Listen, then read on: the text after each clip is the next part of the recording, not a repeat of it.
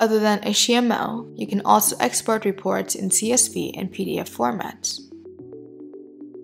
Choose a test suite report. Export report. Here go for CSV details since it has more information to look at. Click Open. You can view the CSV file using Microsoft Excel or any IDE like VS Code. It provides a very simple report.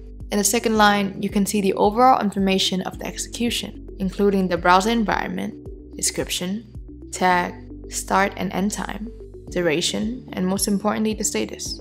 Here it says failed, indicating there's one at least test failure. Below, there are 4 sections, matching the 4 executed tests, each separated from one another by a blank row.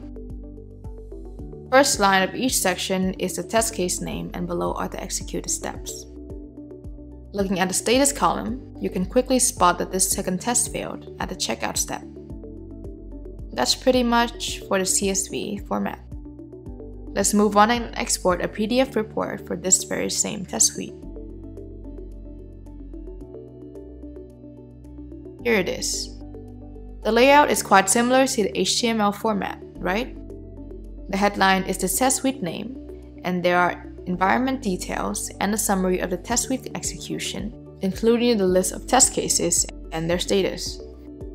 The next pages are where you can see the particular report of each test, including the test name, its execution status, the main details of each test step and the status.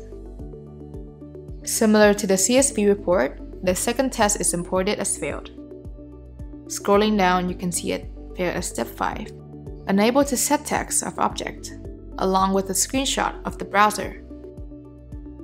The other tests in this suite are both good, both fast. What about the test suite collection? Can you export CSV or PDF reports? Well, the answer is no, since HTML is the only option. And that's the end of this lesson. In the next one, we're going to show you how to send Katalon test reports via email.